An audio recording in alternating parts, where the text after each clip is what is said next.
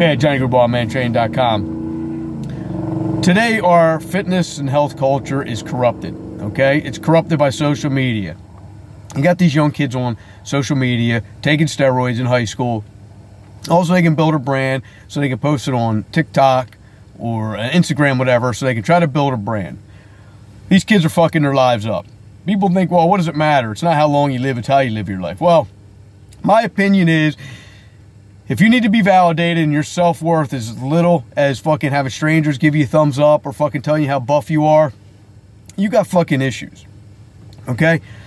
Now, you got people out there in the fitness world and the strength world who will tell you, because they're smarter than everybody else, that if you eliminate any foods, like say you're on a carnivore diet or a ketogenic diet, and you eliminate fucking vegetables, okay, that's bad for you.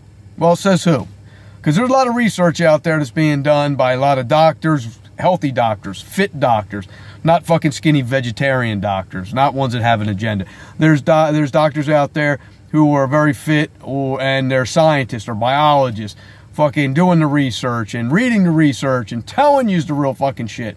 But the people that are telling you that if you do these diets, you're fucking, you know, you're stupid, you're fucking part of the fucking problem.